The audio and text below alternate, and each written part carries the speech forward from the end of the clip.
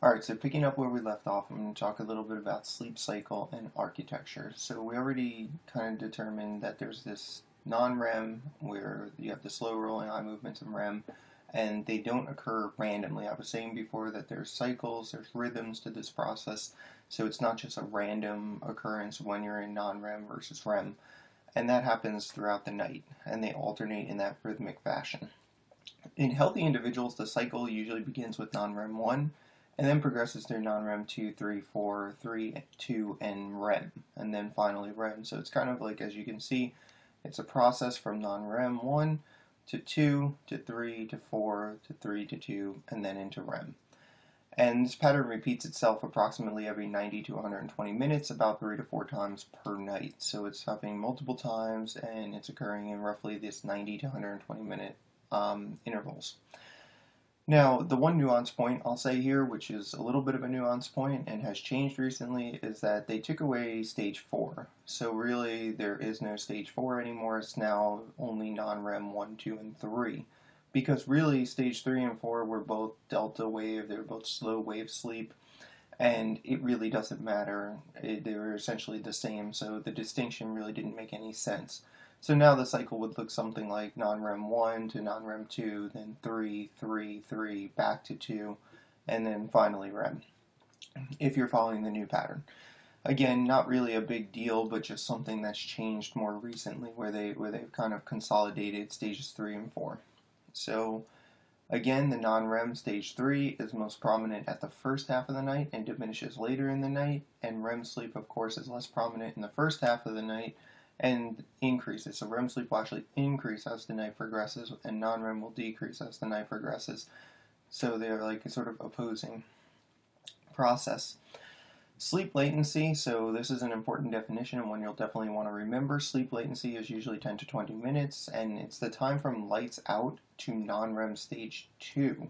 So the key point there is it's not the time from lights out to non-REM 1, it's the time from lights out to non-REM 2.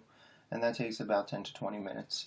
REM latency, on the other hand, is another definition you're going to want to know. So REM latency is the time from sleep onset to, of course, the first REM cycle, and we had already said that this is like roughly 90 to 100 minutes. So REM latency, time from sleep onset to first REM. And sleep efficiency, this is a bit of like an equation, total sleep time divided by total sleep recorded time, and that's multiplied by 100. That definition is not really as important for you. They're not going to ask you to make that calculation on a test or anything like that. However, if you're planning on doing a sleep fellowship, you're going to want to know it. So this is the typical diagrams that you see, and again, I kind of said that stages 3 and 4 were the same, and if you turn your attention to the sleep stages diagram there, stage 1, we have the theta waves, stage 2, light sleep, and that's where you're going to see your K complexes, and sleep spindles and K complexes. So in stage 2, you're going to see light sleep, K complexes, and sleep spindles. So that's definitely something you'll want to remember as well. And again, stage 3 and 4 kind of delta waves, like I said, it's slow wave sleep, and that tends to be the same, so they consolidated to just stage 3 now. But, you know, the delta waves still remain the same. And of course, REM. REM looks almost like the stage 1.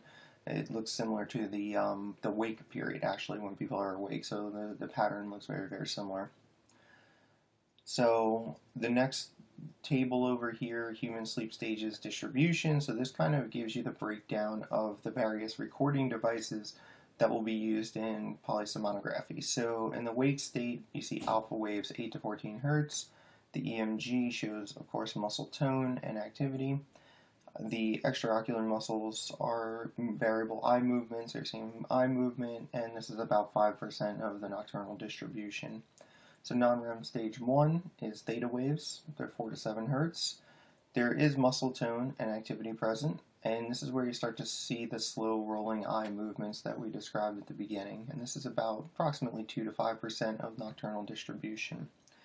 Non-REM stage 2, again, this is where you see the sleep spindles, 12 to 14 hertz, and I'll just use the mouse real quick to kind of point that out. That would be right in this area here, and the K complex is over here. So theta waves, 4 to 7 hertz, sleep spindles, K complexes are there. Obviously, muscle tone and activity is present, but it begins to slow at this point.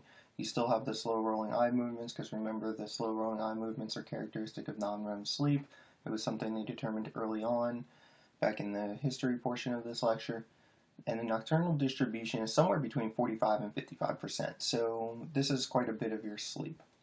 Now, non-REM, again, I said 3 and 4 are now just 3, so that's really just non-REM stage 3. This delta waves, and I said the delta waves are slow wave, and this is marked by decrease in muscle tone and activity, and again, slow rolling eye movement. So most of that stuff doesn't really change other than from non-REM to 1 to non-REM 3. You start to see this decrease in muscle tone and activity, but not completely gone. Slow rolling eye movements present in all of them, and again, the nocturnal distribution highest in non-REM 2 and 3, whereas 1 is really only 2 to 5%. So finally, you'll eventually go through the stages and reach REM, and in REM, you have relatively low voltage mixed frequency waves. So again, I said that's similar to the awake state. So if the person were having this recording done on EEG and they were awake, it would look similar to what REM sleep looks like.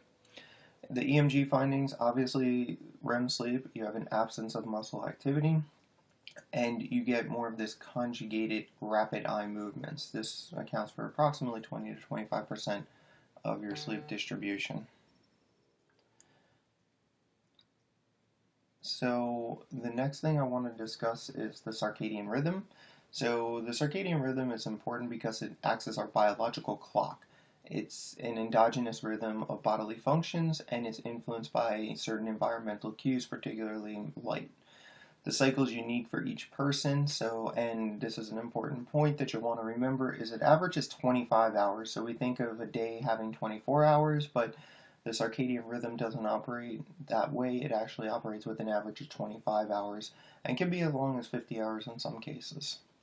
Sleep disorders related to circadian rhythm emerge whenever the individual circadian rhythm clashes with environmental and societal expectations. So what you mean by that, or a good example of that, is like shift work disorder, where somebody has to work night shifts in, say, a hospital as a resident physician.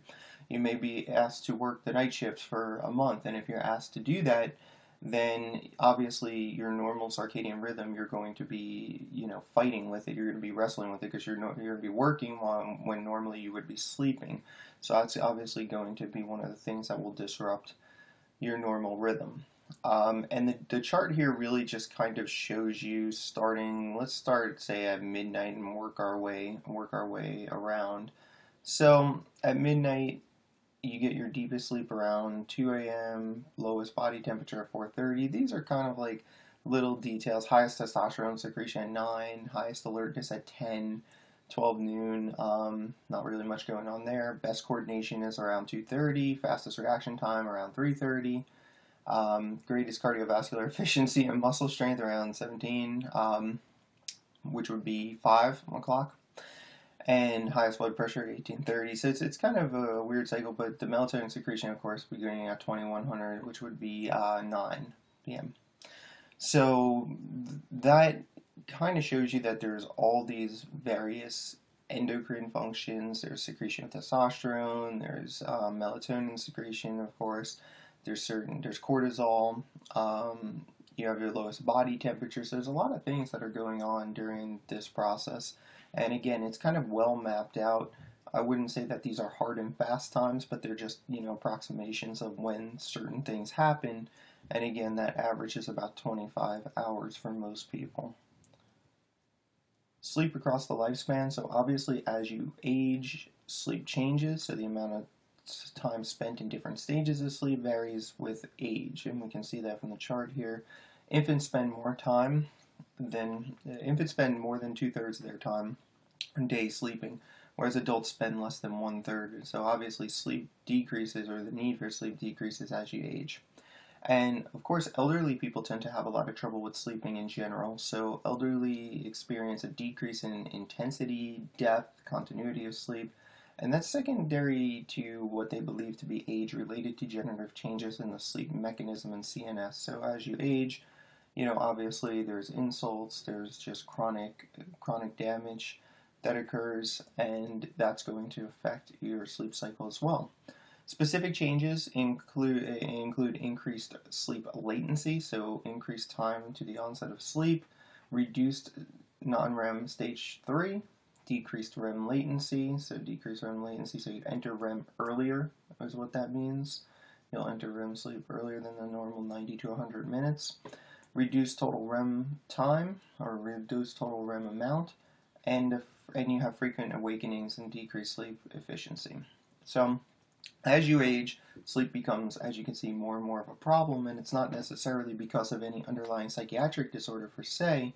It's more so related to other details, and the chart kind of lays that out for you. So time in bed at birth, obviously, is 17 to 24 hours. That's most of the day. Time of sleep is approximately 16 hours. And the breakdown of stage 1, stages 3, and REM are kind of there as you age. We hear a lot about adolescents and needing more sleep, so they do need a little bit more sleep. The time in bed is approximately 8.5 hours. They need about 8 hours of sleep, and that changes as you get older. You get into your middle age, 25 to 45. 7.5 hours is adequate. Most people are sleeping approximately 7 hours, and 20% of that is REM. And again, as you age, that changes more and more. And some of the specific changes that happen to elderly populations are, again, that's increased sleep latency, so increased time to falling asleep and getting to that non-REM stage 2. Reduced non-REM 3 and 4, because that's the restorative sleep, so they get less restoration. Decreased REM latency, reduced total REM amount, and frequent awakenings and decreased sleep efficiency. So it's like pretty much everything is affected in the elderly population to some degree. The neuroanatomic basis for sleep, so this is just a little understanding of some of the basics. You want to remember some of these details for sure because they are testable points.